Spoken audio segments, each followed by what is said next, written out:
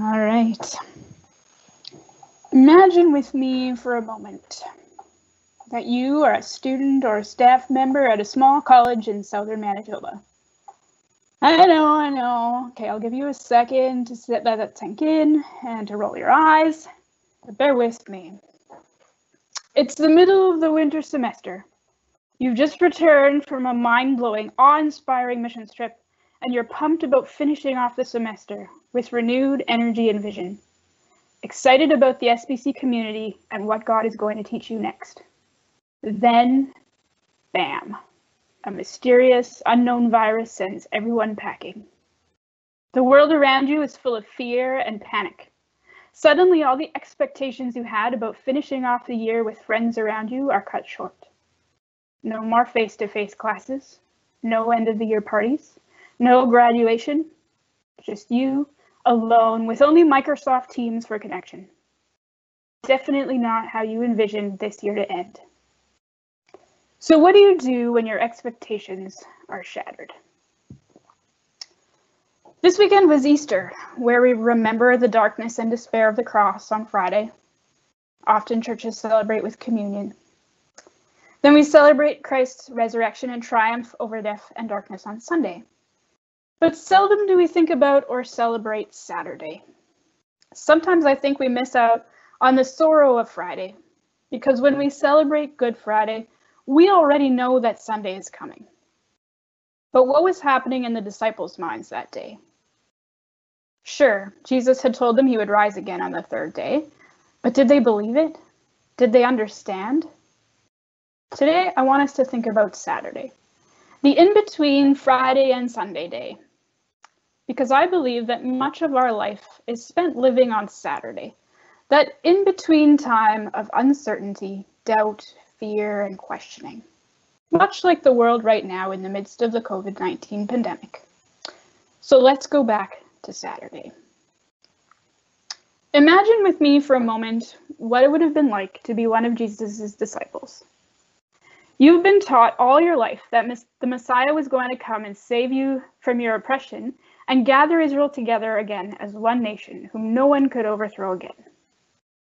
For the last 3 years, you have followed around this teacher who his closest friends claim is the real Messiah. At first, you're a bit skeptical. There have been claims of the Messiah before, all of which have turned out false.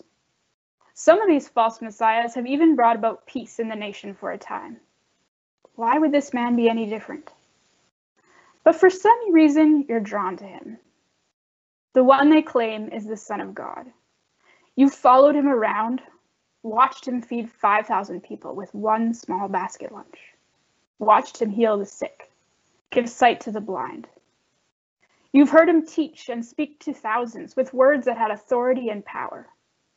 And somewhere in the mix, you've grown to believe, as the other disciples, that this man is the true Messiah, the one that will save Israel from her enemies and establish peace once again. The excitement of this last week had pushed your hopes up even higher as your Messiah, the King, rode into Jerusalem on a young colt, just as the prophets had prophesied that the Messiah would do. People hailed him as the Messiah, the Son of David, and it seems that they have all come to see the truth, as you have. Then your hopes and dreams come crashing down, as the religious rulers have had your Messiah, your King, arrested and crucified. Not only has your teacher, whom you have followed for 3 years, died, but all your hopes and dreams and expectations have died along with him. What now? I can only imagine what the disciples did on that afternoon. The Bible doesn't tell us what they did. And I suppose we could research what customs surrounding funerals and mourning would have looked like during that time. But I'm not really convinced that the disciples would have followed the customary practices anyway. Not when their teacher had been crucified as a rebel. Any association with him would have been placing their own lives in danger. But if I think about the deaths that I've experienced in my life, I can imagine that the disciples would have found a way to meet together, most likely in secret considering the circumstances. They would have reminisced about their time with Jesus. They would have recalled the miracles they witnessed. the teaching they heard, things Jesus said and did. They will have wondered what they would be doing right now if Jesus were still here. What would Jesus have done in this situation? They will have remembered the people that Jesus raised from the dead and wondered about the things Jesus said that still didn't make sense to them. Some of them will have expressed doubt. Some will have feared. What's going to happen to us now? They would have gone through their mental picture books, laughing, crying, questioning. Some of them were angry, some terrified, some only worried. They wondered whether all their hopes and dreams of the Messiah, if they were all for nothing. Had they wasted 3 years following after some man who wasn't worth their time? What was the point of that? Where would they go now? Where would they turn? A few of them were concerned about Jesus' tomb and making sure the proper burial arrangements had been made. And once the Sabbath was over, some of the women went to Jesus' tomb to anoint his body with the proper burial oils.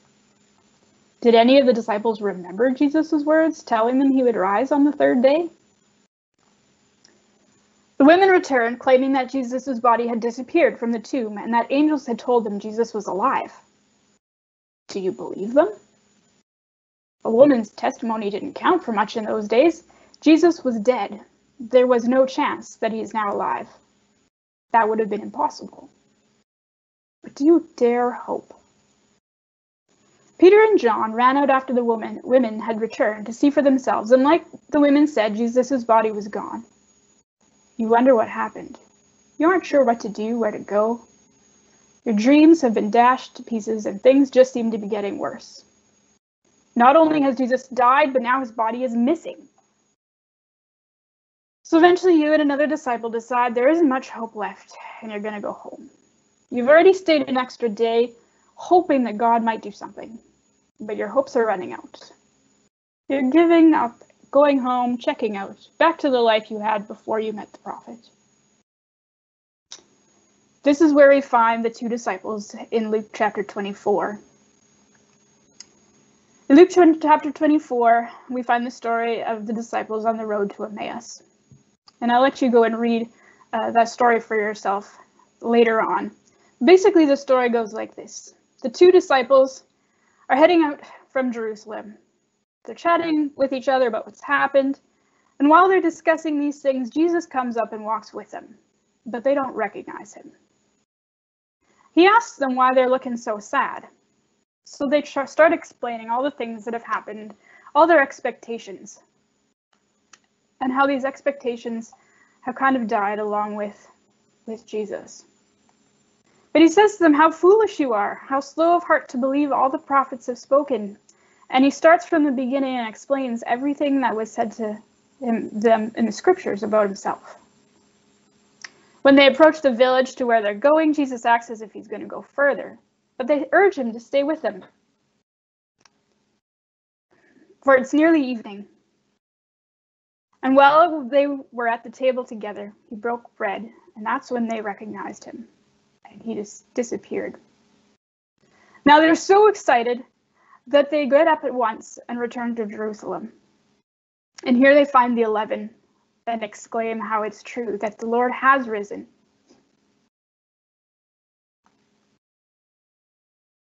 I love this story. But I think it also has some good news for us in this time of uncertainty in our lives too. And so I want to pull out a few points from the story. First of all, sometimes our expectations don't match God's plan. See, the disciples had expectations of the Messiah. They had plans, hopes, dreams, thoughts about how everything would turn out. And in these verses, in verse 19 to 24, tell us how their expectations were, what they were. And the disciples were walking along with downcast faces because their plans, their expectations about the Messiah had fallen apart. For us, this being a part thing, away from all of community, was not what any of us were expecting. But in the midst of it, God still has a plan, even if we don't know what it is yet. Our expectations may have crashed, but God's plan hasn't. Number 2, Jesus walks with us through our doubts. I love the story of these two disciples. They're checking out, they're going home, they're heading out of town. Guess who joins them? Jesus does. They've all but given up on him. They're heading out of town, away from everybody else, and Jesus goes to walk with them. Jesus doesn't give up on them, even though they're seemingly giving up on him. Numbers 3 and 4 go together. In the midst of doubt, we often fail to recognize Jesus' presence. And number 4, Jesus changes our perspective so that we can recognize him. See, in their heartache, these disciples didn't recognize Jesus when he joined them. They thought he was a stranger who knew nothing of what was going on in Jerusalem. They could only see one side of the story, the one where their expectations didn't line up with what was happening. What they don't see is God's side of the story. So Jesus comes along with them in their despair and he shows them what it's like. Number 5, when we finally recognize God, we can't wait to share the good news. See, when the disciples finally got it, they were pumped. And they get up and they run right back to Jerusalem. No waiting for morning, no complaining about how tired they were. They just get up and run back to Jerusalem, excited to share with the disciples what they have seen and heard from Jesus. And I'm looking forward to the time when we are back together again in person, looking back at this particular time in our lives. And I can only imagine about the amazing stories I'm going to hear about how God was working in and through you during this time. I think that sometimes God puts difficult situations in our lives to help us grow. If things would always go as we expect, there wouldn't be much to our faith. And I'm reminded of the words from the song, Trust in You. The chorus goes like this. When you don't move the mountains, I'm needing you to move. When you don't part the waters I wish I could walk through. When you don't give the answers as I cry out to you, I will trust in you. At times, God moves mountains for us, parts the sea so we can walk through on dry land, and gives us answers that we cry out for.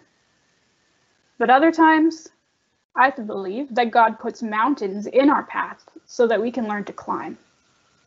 He puts rivers in front of us so that we can learn to swim. And he doesn't give us all the answers.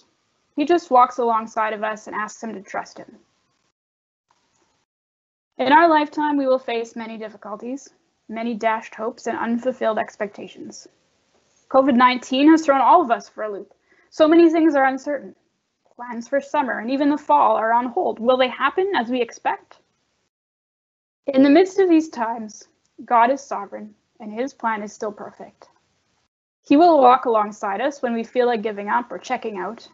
And when we have walked through those troubles, we will look back and recognize that God's plan was good and that he was with us, no matter how alone or discouraged we felt at the time.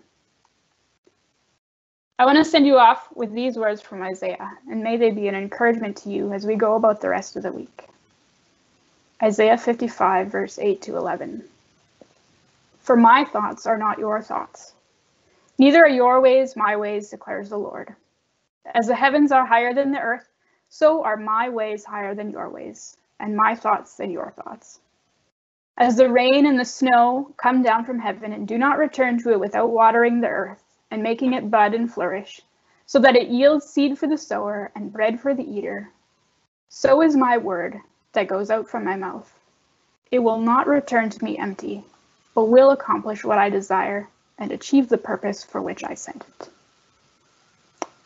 Back to you, Patrick. Thank you for watching this chapel service. If you'd like to see a few others, you can click the subscribe button or the link to the other videos.